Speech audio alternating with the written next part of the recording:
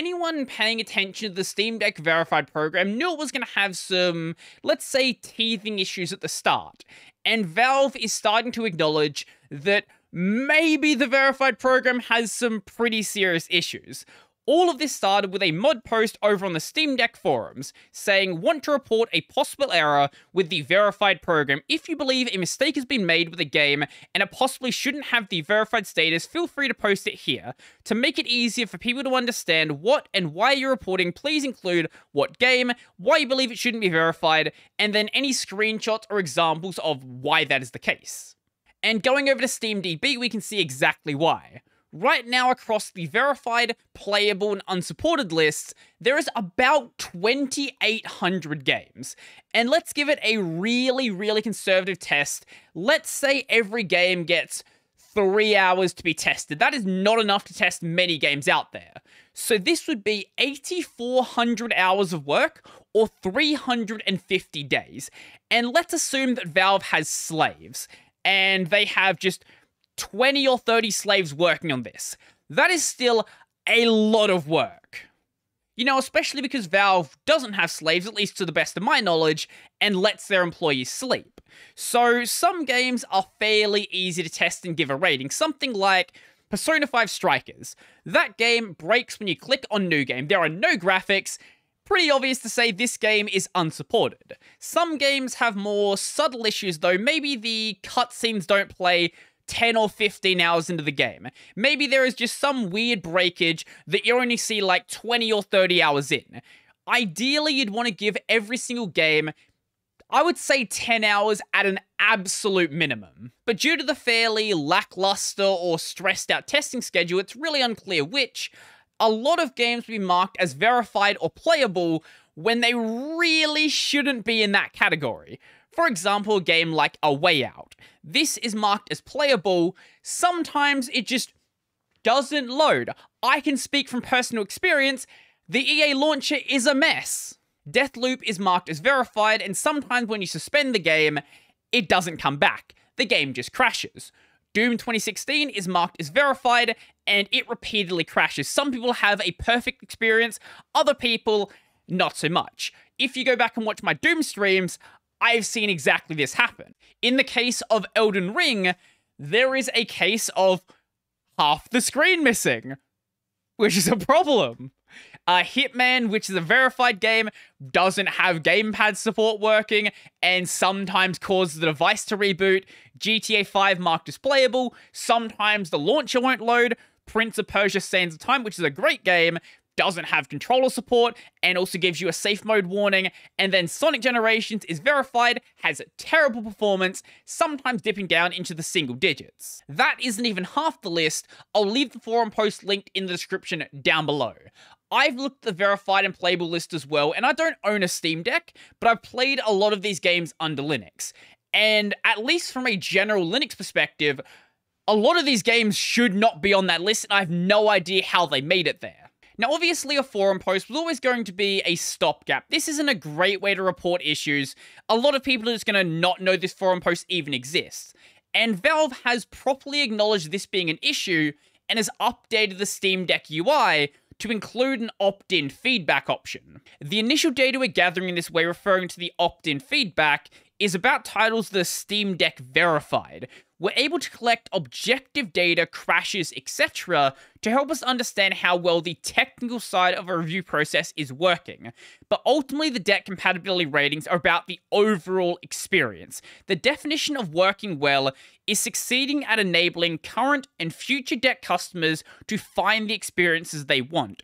We want to make sure we're doing that, or identify the titles for which your experiences don't match your expectations. But that doesn't mean that they're basically just rebuilding ProtonDB. So as they say here, the data collected by this system won't directly change the deck compatibility category for a title. In other words, we're not crowdsourcing the compatibility testing process, but instead checking in with the crowd to confirm whether the process we built is enabling the experiences we all want it to.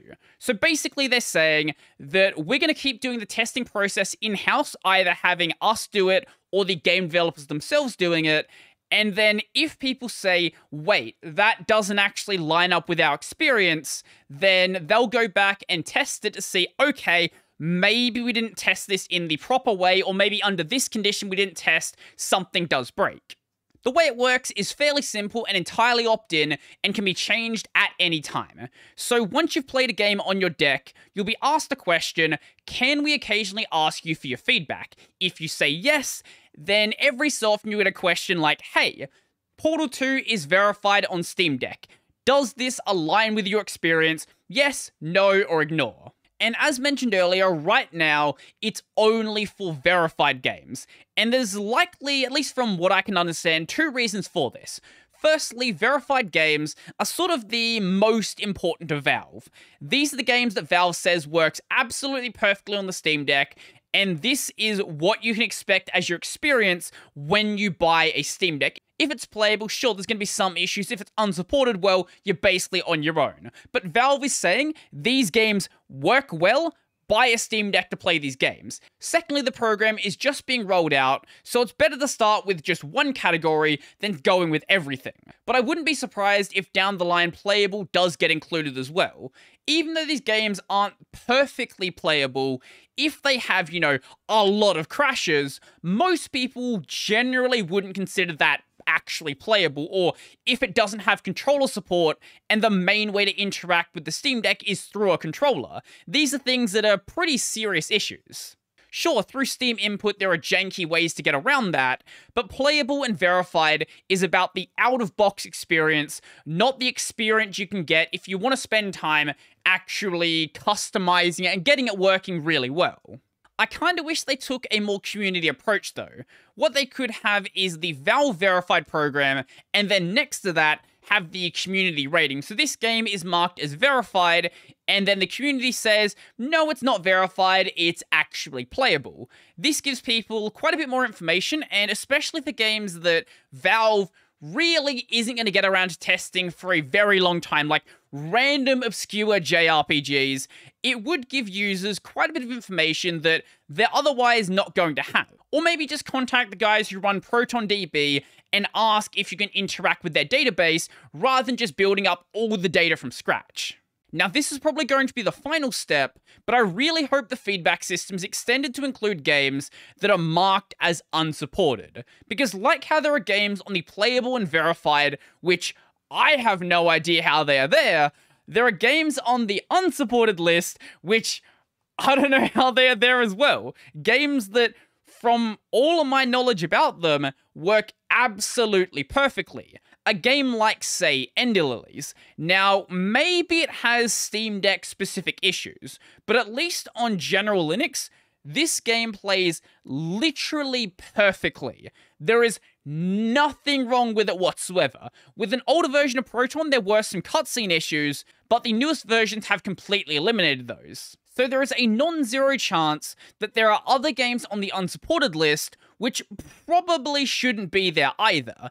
And judging by some of the replies in that forum post, a user by the name of Hatchet Force mentioned that a game called Ghost of a Tale probably shouldn't be unsupported as well. He actually played the entire game on the Steam Deck with literally zero problems.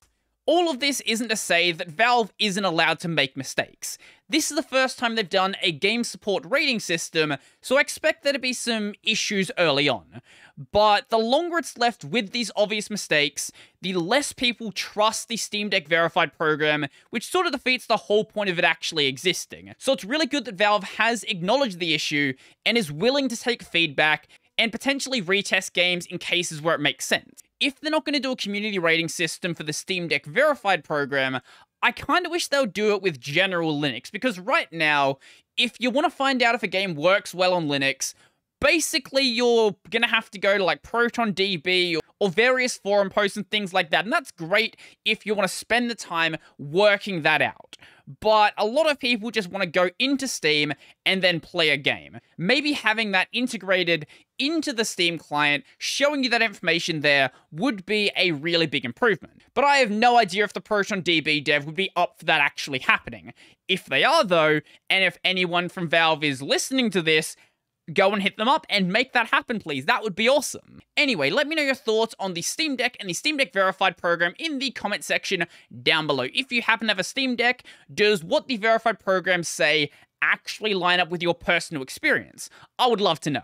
So if you like this video, I'm going to go and like the video. If you really like the video and you want to become one of these amazing people over here, go check out my Patreon, subscribe to Sterling Barrow Pay, linked in the description down below. I've got a podcast called Tech Over Tea, available basically anywhere. I've got a gaming channel called Brodie Robertson Plays. That's going to be it for me, and I'm out.